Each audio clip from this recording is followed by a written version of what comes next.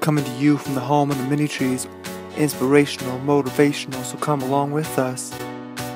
Hey everyone, welcome back to Pixel Talk.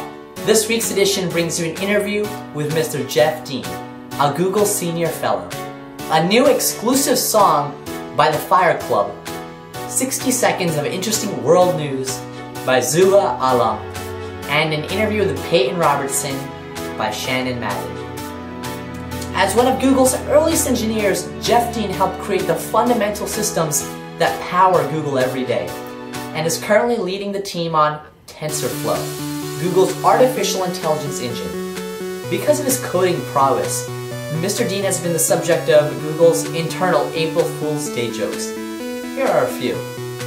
Jeff Dean's PIN is the last 4 digits of pi.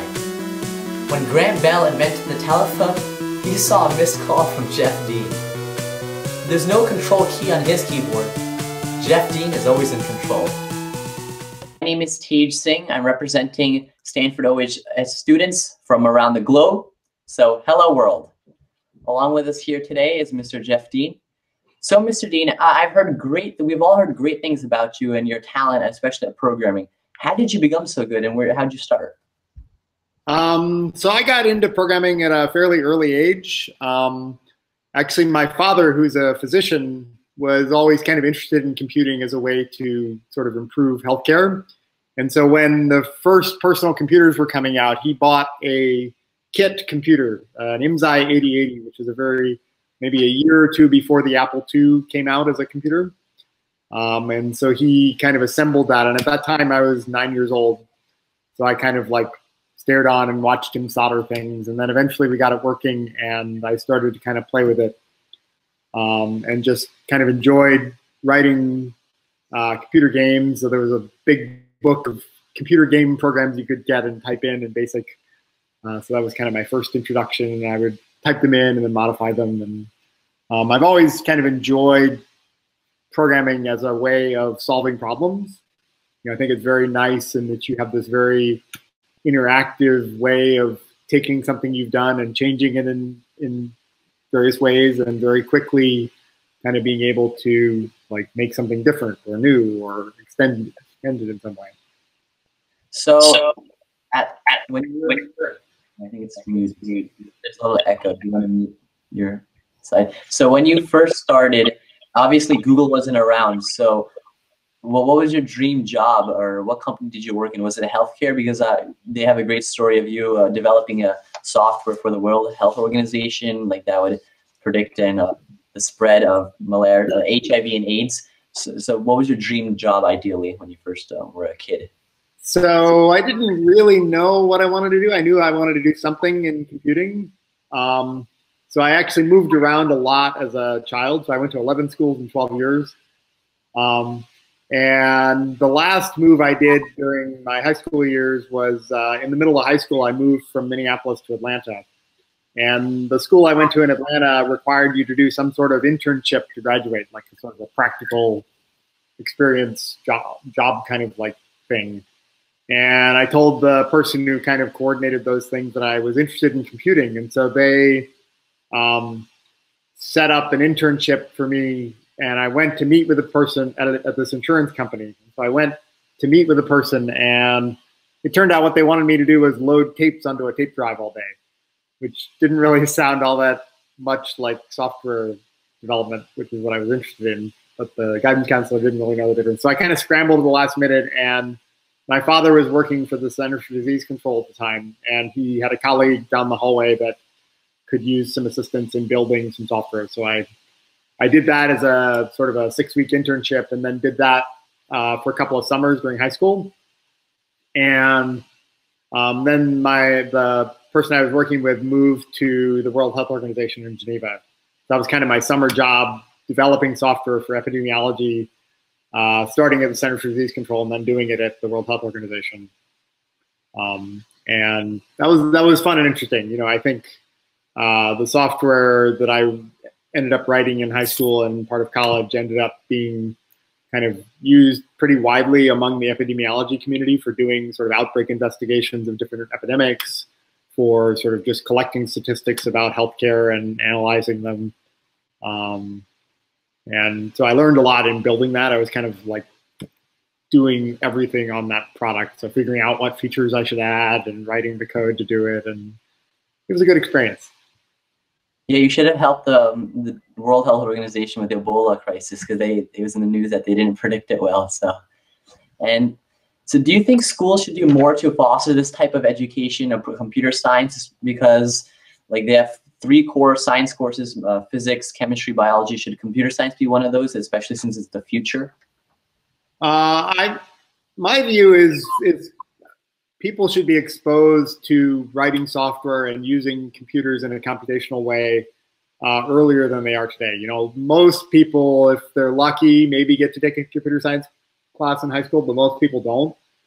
And I feel like having some exposure to that would really help. I feel like, you know, some of the people who have some experience with it in high school then kind of enter college at more of an advantage if they start majoring in computer science, because they, you know, basically a third of the class has like written lots of software as high school students, and 2/3 of the class has not had any experience. And it's a very weird kind of divergent set of backgrounds in a lot of these things. And I think that turns off a lot of people who haven't been exposed to it in high school, because there's, you know, a third of the class is like kind of know-it-alls at that point.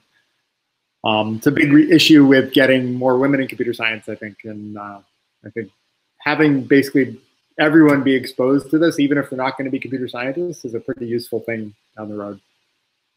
So what do you think children should do, or teenagers, to get involved in this? Because lots of times it's the hardest step is the first step. So should it be taking courses through Udemy, or having internships, or learning through taking classes at school? What's the best way for especially our teen audience to get involved? I mean, I think it'd be nice if it was something in the school curriculum, right? Like having just a course that introduces you to the idea of how you write computer programs, how computers behave at a low level. And I think you can make that course pretty interesting. Like if you start less at the sort of theoretical algorithmic level, but start at the level of like, oh, it's your cell phone, you know, what's going on inside your cell phone? And you kind of dive deeply into some aspect of how a cell phone works, or how, you know, Facebook works, or how a Google search happens behind the scenes. These are things that people use every day, and having some understanding of what's going on underneath the covers, I think, would make people realize that there's tons of interesting problems, and you can build completely new things by putting together different technologies and different kinds of approaches. Not too many days ago, Google released TensorFlow, which is like an artificial intelligence thing. And so that's pretty amazing what they're doing. And like you could watch videos online, and it says that it's trying to recognize a cat or others, like artificial intelligence. And you made it open source. What was the part of that decision that made you do that? And what are the implications for the general audience? Like what could this mean in the future for us, that what Google can provide? Sure. So yeah, actually it was pretty exciting. Just last Monday, we released TensorFlow, which is this framework and programming model for expressing basically machine learning kinds of applications, machine learning systems. We've been using an earlier predecessor system within Google for about the last 4 years. And the kinds of models that these systems really target are a special kind of machine learning model called neural networks, in particular very large and deep neural networks. So neural networks are sort of loosely modeled on what little we know about how the brain works, where you have kind of these layers of abstraction that get built up and learned automatically. And each layer of abstraction kind of builds on top of the lower level abstractions that have been learned. And so a common domain in which these are used is computer vision models. So at the lowest layer, you might feed in something like an image, and you want the model to produce as output, you know, what do I think is in that image? Is it a cheetah or a garbage truck or a building? And that's a really hard thing to program algorithmically, right? Like looking at pixel values, how do I tell if it's a building or a cheetah? And so one of the really nice properties that these models have is that you can feed in labeled training sets basically images and then the desired output for that image. So you have an image, a picture of a cheetah, and you say cheetah, and a picture of a building, and you say building, and you have a bunch of pictures of buildings from different angles, and they all say building. And gradually the system can learn through these hierarchical abstractions what what a building looks like, what kinds of things cause me to want to say that this thing is a building.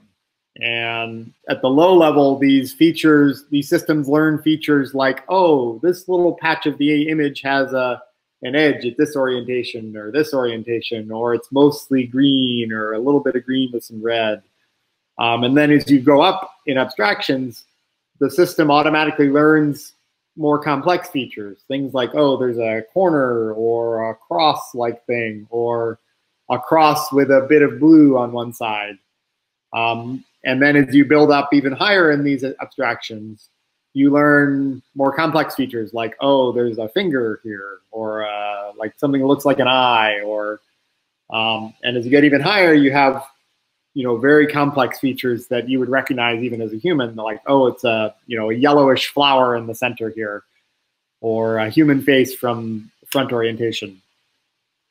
And and those things are sort of all completely learned automatically, just as in the process of trying to compute an approximation to this function, which is given an input, which is the image pixels, produce the output, which is one of 1,000 different labels for the image. Okay, and were you just like me in the beginning? Did you ever forget to put the semicolons at the end of the sentences, like at the lines thing? Because that always happened to me in the beginning. I was wondering, did you like a natural prodigy, or did you always similar? No. Syntax errors are a part of learning to program, I guess. It's one of the nice things is if you have a fast compiler, you find your errors more quickly. Yeah, and it was funny because I was reading online one of the jokes for our audience that don't know. It was an April Fool's joke, and they had lots of jokes about Jeff Dean, and it was one of them was Jeff Dean compiles and runs his code before submitting, but only to check for compiler and CPU bugs. Okay, so to move on to our lighthearted segment of the interview, would you like to participate in a quick game we always do? It's called This or That. You have 5 seconds to think. Sure. Okay. Tea or coffee? Coffee. Cappuccino, actually. Okay. Phone or computer? Ooh. Phone. It's the future. Okay. Superman or Batman? Superman, I think. I don't know. Gift cards or cash? Cash. Night owl or early bird? Night owl. Poets or quants? Quants. 1800s or the 1900s? Ooh. 1800s. Milk or juice? Juice. Fire or ice? Ooh. Fire. It's more dynamic. And then I saved the very best for last. Of course, Microsoft or Apple? Apple. It's time to step it up and take it back. Time to push the train back on that long track. Wake up in the morning, what you see in the mirror? I see a kid making moves, not one made out of fear. Light a fire, set a flame, think big and think bigger. What's the fun in same old same? Why not go bigger? It's time to stand up, man, time to stand up. Life is going by so fast, we gotta push forward and not get stuck in the past. The moment is here, the moment is now. Time to make a change, it's time to learn how. It feels like the world's changing every day. I believe we'll be the ones if we find a way. It's time to stand up, man, it's time to stand up. We'll make it anywhere by standing still. We'll make it to the peak without showing your will. Later becomes never, so watch it do it now. Jump right in, takes time to learn how. Can't always wait for the perfect time. Gotta make your move, take a chance, now to step in the climb. It's time to stand up, man, it's time to stand up. Don't always need a plan, sometimes you just jump the past, get out of the slump, build a door and step through. Now make it a game, nothing happens if you don't try, no one to blame. Take the next moment and make it your own. This is the one chance to make yourself known. It's time to stand up, man, it's time to stand up. It's a matter of right and wrong. It ain't a matter of where we belong. Be anywhere to sing that song. to carry that flag as you go along. Doesn't matter where you've been or where you're headed to, the walls you jumped over, the ones you ran through. It's time to stand up, man. It's time to stand up. Guys, I'm Zuha, and this is going to be 60 seconds of interesting world news that you might not have known about. Let's get to it. Chennai, India has experienced a tragic flood with a death toll nearing 300 that has left thousands homeless. People are appealing to the religion of humanity and are opening their doors to people of all different backgrounds to share shelter and food. Another gender barrier has been broken down with the Defense Secretary Ashton Carter's announcement Thursday that he is opening all jobs in combat units to women. There will be no exception, Carter says. This means that as long as they qualify and meet the standards, women will now be able to contribute to our mission in ways they could never before. Meanwhile, Finland is considering to give every citizen a tax-free payout of 800 euros each month, which is equivalent to about 900 US dollars. This national basic income is aimed towards encouraging more people back to work as the unemployment rate is steadily increasing. Also, a young Austrian boy dived into a river in Vienna recently and rescued a huge sum of money, 100,000 euros, which is equivalent to 108,000 American dollars, that were just floating by. There were no recorded crimes in the area, and the money is not counterfeit. We just don't know about its origins, but if the owners are not identified within a year, the money will be given to the boy. 28 private investors, including Microsoft's Bill Gates, have pledged to collaborate with 19 countries in order to fund research for developing new methods of harvesting clean energy. Mark Zuckerberg, with the birth of his daughter Max, has announced that he is going to give away 99% of his billions in charity organizations over the course of his lifetime. These are just a few tidbits of interesting events broadcasted to you from all around the world. I'm Shannon Madden, and today I'm here with Peyton Robertson. Hi, Peyton. Hi. So I've heard, as a member of the OHS community, I've heard a little bit about several of your patents that you've created. Can you tell us a little bit about those? So yeah, I actually just got my 4th patent on my retractable training wheels about a week ago. And, I designed those when my sisters were learning how to ride a bike. You know, when they were learning, they were having trouble. They had to balance kind of that feel of riding on 2 wheels and balancing their body weight with safety. So I tried to create the best of both options with retractable training wheels. So you turn the handlebar control and they lift, and you turn it back and they go down. So, I mean, yeah, I guess that's useful. It's the 4th patent that I've gotten on that single idea. I also have a patent pending on a golf ball temperature preserver. Well, I'm not going to pursue that one quite as much. And I also have an open patent on my sandless sandbag, which I was lucky enough to win the Discovery Education 30M Young Scientist Challenge with. And that's kind of I've kind of been pursuing that more as a science idea, and the retractable training wheels is kind of more of a like business license kind of thing. So yeah. So Peyton, how do you get inspiration for your ideas or innovations? I guess I just look at the community around me. I see the problems that people are having, whether it's in my family or in my city or even outside of that in the global community. For example, with my retractable training wheels, I looked at my sister struggling to ride a bike. For my golf ball temperature preserver, I looked at my own experience in a golf tournament and some of other people's data in similar situations. With the sandbags, I looked at first my local community and their emergency management department and the struggles they were having. Then you can go broader. You know, I designed it about the time that Hurricane Sandy devastated New Jersey in the Northeast, and actually, last summer, I was on vacation to New Zealand with my family, and a shopkeeper there had actually seen me on Ellen, and basically said like that she wanted to have been able to use it for her shop when they had a massive flood in Christchurch, New Zealand, like in 2007, I think it was. So it's amazing, kind of the influence that science and research can have, and kind of the odd people who have seen different things.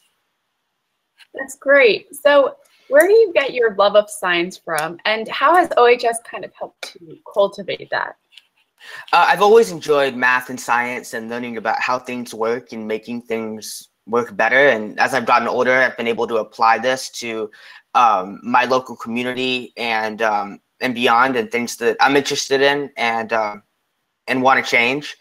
I guess in terms of OHS, it's allowed me to accelerate in the areas that I enjoy. Like I'm taking AP Physics C right now, and AP Biology with you, Shannon, and both of those are classes that really allow me to pursue what I enjoy and learn more about the things that I'm interested in, even if they can be time-consuming or difficult. But and yeah, and then OHS is not only that; it's also well-rounded. I'm taking a philosophy class, which I'm also enjoying, and Spanish, and all the other things that an 8th grader should take. So Peyton, as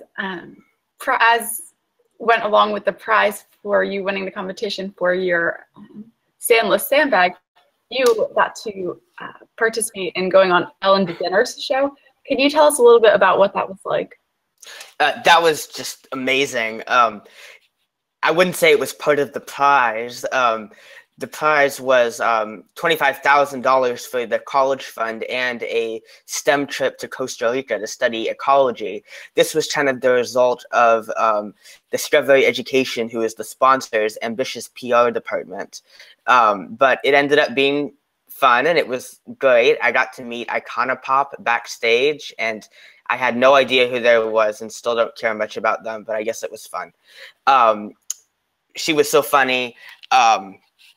It was great. I didn't understand a lot of the jokes she made at the time, but now I can definitely appreciate them and her show more generally as well. But yeah, it was really cool. I enjoyed it a lot. Thank you. Thanks for watching. Till then.